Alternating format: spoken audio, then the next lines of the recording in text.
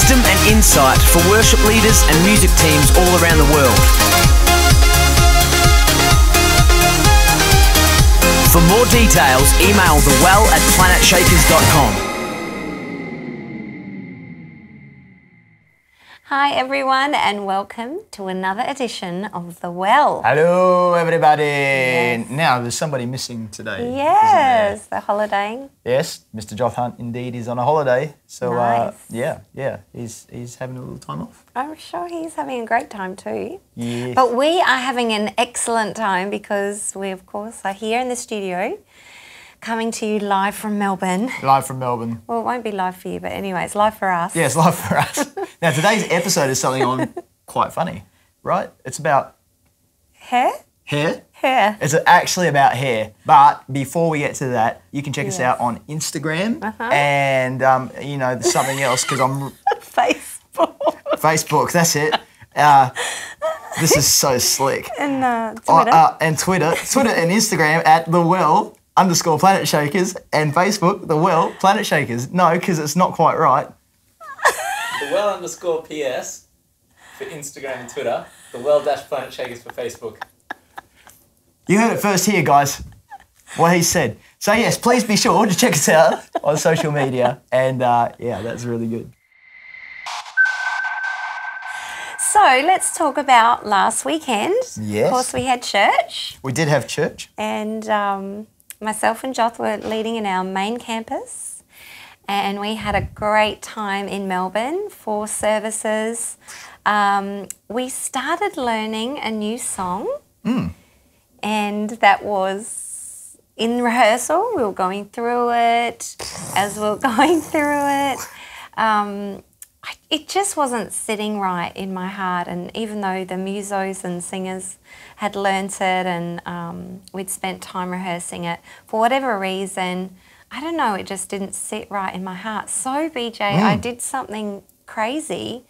I said, let's not do it. And so I suppose for many people out there, that would be quite unusual to come and rehearse something, tell everyone this is the song that we're going to do, but for whatever reason in my heart, I just didn't feel right. And I think we've got to make those decisions, we've got to make those calls. Yeah. And so VJ is the writer of that song, so I had to send him a little SMS. Yes. Say, VJ, I hope you don't mind, but we've canned the song for now. Yes. And what was your response? My response was I was actually really relieved because I felt like we really pushed super hard to get that out really quick. But the seed of that song I feel is really incredible. I felt if we had have got that song out last Sunday, I actually think its shelf life would have been really short. And so we have the opportunity now to go back and tweak it and really give it the life it deserves, I think. Yeah. But my heart response was like, yes, thank you, Pastor Sam, awesome. Good job, BJ. Love it. Of course, that would be a challenge for many people.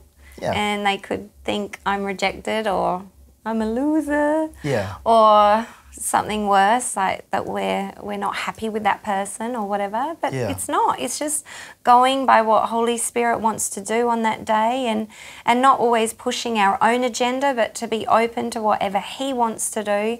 And so we did that on Sunday, and I think, you know, the results were that people got saved and touched and really God amazing. moved. And Really amazing. And so it's always great to go with what He wants to do. But you were at another campus? I was at another campus. I was at the Northeast campus, which is out in the Northeast.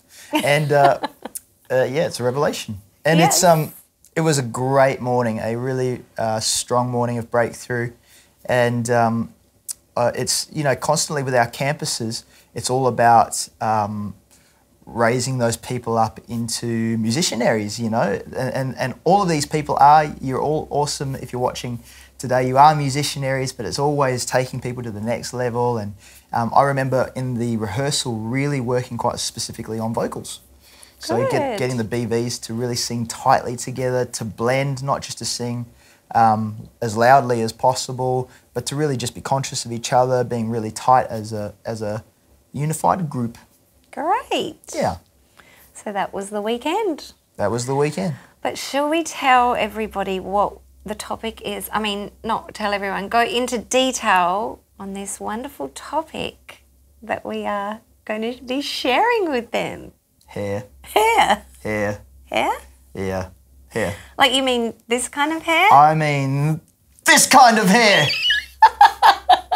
I have a feeling I'm really going to regret that. But yes, today we are going to talk about hair. And Put that away. it's been amazing over the years because we've filmed so much of Planetshakers. We are actually talking about hair. We have had this wonderful opportunity to archive for all history the wonderful journey of our hair and our hairstyles, and yeah, it's been amazing. So throughout this episode you'll see some wonderful hairstyles that Look, I really think it's good for the heart. It's good for the heart. But what are we going to tell people about hair? Because lots of people have asked questions of Joth. How do you do your hair, Joth? So even though he's away, we are going to hear from Joth today, and he is going to tell us how he does his hair. Over to you, buddy.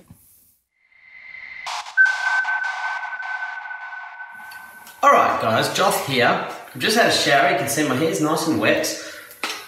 Get the comb, give that a run through just to make sure the hair's nice. Now the next step is getting the old hairdryer out. The better the hairdryer, the better end product you're going to end up with. This is not a great hairdryer because it's not mine. So, but we'll see what we can do with it. Here we go.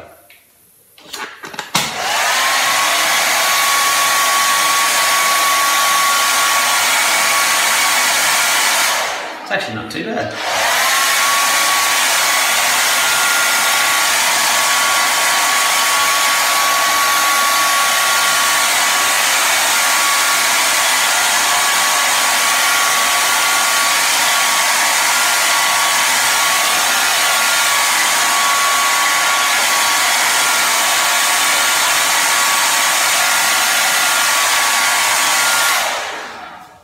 Done. It's always important to follow that sign as well. They don't work well together. This hairdryer is not actually too bad, it works okay. Now, the secret, guys, is this stuff right here, uppercut. You can get 3 different types. The light grey is the matte finish, the red one is the gloss finish, and the dark grey one is the another one. Anyways, that's what it looks like. I've almost finished, need some more. About that much. Ooh. Rub that all over my hands like that. Just lightly. Very lightly, guys. Not too much. Now, I've almost finished my hair in under a minute and a half. So it doesn't actually take too long. You just give it a bit of shaping. And it helps to have a good haircut as well. But now I would say that's pretty much ready to go, ready to roll. Then what I would need to do is a bit of hairspray just to lock it in place, which I don't have on me, but take it by faith. Now it's locked in, ready to rock out on stage. It's as easy as that, guys. Yeah, thanks, mate. That's really good. Really Amazing. good. Thank you. That's very helpful. Very Yeah, helpful. I'm going to try that this week, I reckon. I'm going to get some of those products and do that. Let's talk about that. your hair, BJ. Hey, look, well, my hair has been about all about the barber cut for about 3, 4, 5 years. 5 years, I reckon. I've had the same haircut. Wow. But previous to that, it was a little bit different. Tell us the journey of your hair. So, when my wife met me about 8 years ago, You had long hair. I had long hair down to about here and across my face. And there was a use of a straightener. Now, I do believe that should not be done. Why is that? Oh, look, it's just my suggestion. I would never put that on anyone. I would never force. I would hate to control anybody into that. But it would be my suggestion that maybe you don't use a straight. Just go a la natural. It's you wonderful. think? Yeah, I think so. Okay, what about Pastor Rudy? He's had a number of hair changes over the years. We would love to show you some of his hairstyles. Check this out.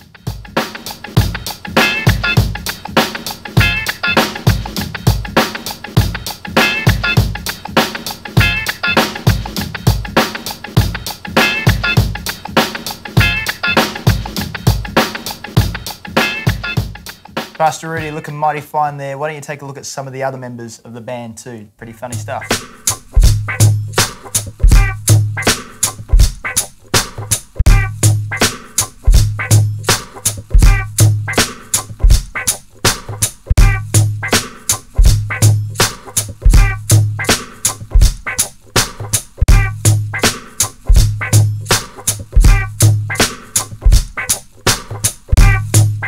Wow, our band are amazing. Like those hairstyles. Wow. What can I say? Wow. We're just so cutting edge. On the edge of cutting. So, look, we all go through stages, don't we? And we all think at the time that we are so cool. At different ages, we go through stages. Yes. Thinking. And then we think that we're so amazing with our hairstyles. What would be our advice to people about hair? Do you know what? This is the conclusion I've come to. Pastor Sam, this is the You conclusion. tell me, BJ. If you go for the super duper trendiest trend, Yes. that you may not be trendy forever. That you may be superseded by another trend. So true. So what I'm saying, what are you saying, BJ? What am I saying? What I am saying is, go for timeless. Timeless, Go like for myself. timeless. Straight. So timeless. So timeless. Bit boring, really. No, timeless. Well, to be honest, though, with all the things that we do in church, what we try and do at Planetshakers is that we try and appeal to every single person. So, say for example, an older person is coming into a church with the way we are dressed, the way we are carrying ourselves, with the hairstyle that we have. We don't want to alienate any kind of group or age group or taste or style. We want every single person to be open to the Spirit of God moving. And so at times we choose to take the middle of the road in terms of what we are wearing, the way we style our hair, or with what sort of jewellery we're wearing, or the way we might pierce or tattoo our bodies. We try and really take the middle ground, and the reasoning behind that is that, we don't want to alienate someone coming into a church. So if what we're wearing, if our hairstyles or how we're carrying ourselves isn't even an issue, it doesn't even stand out, it's quite neutral, then what we're doing is we're just making someone's focus not a person or a style or an era. We're making the focus all about the encounter with God. And so that's why it's really important for us to, make good choices. And we at Planetshakers, we like to just choose the middle ground. For sure. Actually, this might sound a little bit weird, but I find that it's part of my worship. Like getting ready in the morning. Mm-hmm. This is going to sound a bit crazy, but just putting some intentionality into what I'm going to wear for the day, like a part of the bigger picture of I'm going to lead people, and it's just a part of my worship. God, I'm getting dressed up for you today. I know that sounds bizarre, but it is part of my worship. I really kind of enjoy that. It's so true, because everything that we do on the stage is for the Lord. It's not for us to be noticed or recognised or even approved of by the world, that we have the latest trends. For sure. It's not about that. It's about always leading people into an encounter with God. And so, maybe that's a good thing to think about, that when you're preparing yourself for church on a Sunday, you're saying, okay, what's going to look good for you, God? Yes, for sure. And doing our hair for God. Maybe I should have thought of that a long time ago. Who knew? Who knew that we could do this? Every week we love to share with you what God has laid on our hearts, and while we've been having a little bit of fun today with hair and what we look like and looking at past photos of our crazy hairdos, we would love to share with you what's on our heart. But today we're going to hear from Joth. Hey guys, Joth here, up in Noosa, Queensland on holiday, but I still want to share with you from my heart in this lovely serenity here. And you know, I woke up this morning and I was praying about what I could share with you, and the word promotion came in mind, and I looked up in the Bible, and Psalm 75 verse 6 says that promotion doesn't come from anywhere else but from God. And we also read in the Bible that says everything you do, do unto the Lord. So really, no matter what we're doing, we should do it unto the Lord and trust Him to be the promoter. In everything that we do, you know, we want to go to a greater level. We want to become the next best thing that we are doing, and you know, rather than looking to natural circumstances or the natural boss to try and upgrade us, you know, rather than sucking up to the boss or trying to just get favour from the boss, just put our trust in God and allow Him to be the promoter, because that is the best thing that we can do. And it's the same thing with you know, worship leading. You might be a BV and you're really wanting to be a worship leader, be the front person. Well, first of all, ask yourself why. Well, what are the motives behind that? And then second of all, put your trust in God. Don't try to suck up to the music director or the senior pastor or anything like that, but really put your trust in God, because He's the one at the end of the day who will promote the right person at the right time. So keep a soft heart and keep trusting in God, and it'll be great. Cool. So every week on The Well, we like to hear from you. Love to hear your questions and thoughts. So if you have any questions, please feel free to email us in at The Well. thewell@planetshakers.com. Yeah, gotcha right there. So yeah, email us your questions, but we've got a few here today, and one is from Daryl Ballesteros from the Philippines. Hey Daryl. He says, hey Planet Shakers team, I have here a few questions on how you handle people who have work outside of church who are still in ministry. Do you have any tips or encouragement on how to handle them serving in church? Pastor? Well, of course, we love everyone to serve in church, and we rely heavily upon people's generosity in being volunteers. So, of course, we have an understanding of people's work schedules, so they can't always make it here or there. So we try and be flexible in that way. But then, of course, we do have certain requirements of them. So being at discipleships is one. Being on the roster when they are rostered. But then again, it's just communication between us and them to navigate their schedules and the demands that they have on their normal working life and family, and making sure that they're able to serve well and then serve their family and serve their workplace. So we communicate a lot with the individuals. And then I think making sure that we have a mentality that everything is unto the Lord. Yeah. And so trying not to separate work and church, two different elements of our lives. No, they're one thing. We're doing it all to the Lord.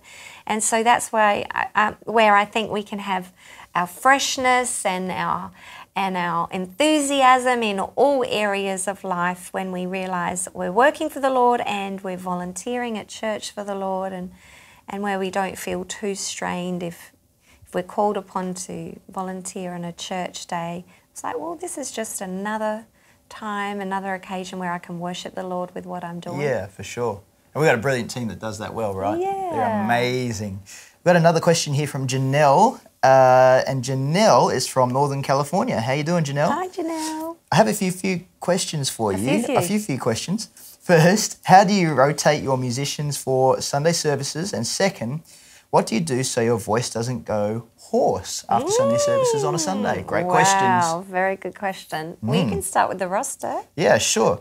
So DJ does the roster. I do the rosters here at Planet Shakers, and that is a big job. I do it with Steph Ling, actually. Steph is a person in our team, and she helps me out with that. So what we do with rosters is basically I'm trying to... we've got many campuses, so I try and use our Melbourne people for Melbourne campus and our Northeast people for our Northeast campus, so on and so forth. But yeah, look, there's so many factors involved. I'll mention a few.